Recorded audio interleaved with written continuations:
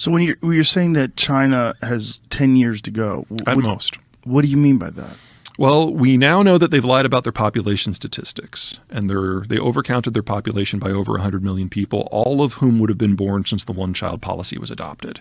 So this is one of those places where they've got more people in their 60s and their 50s and their 40s and their 30s and their 20s. Now, what was the logic behind the one child? Was it that they were overpopulating? Mao was concerned that as the country was modernizing, the birth rate wasn't dropping fast enough, and that the young generation was literally going to eat the country alive.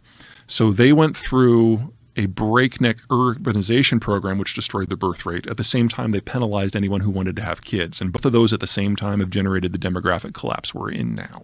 And the problem with that also was that they wanted male children. Yeah, there's a cultural aspect to that too. And obviously, men can't have kids on their own.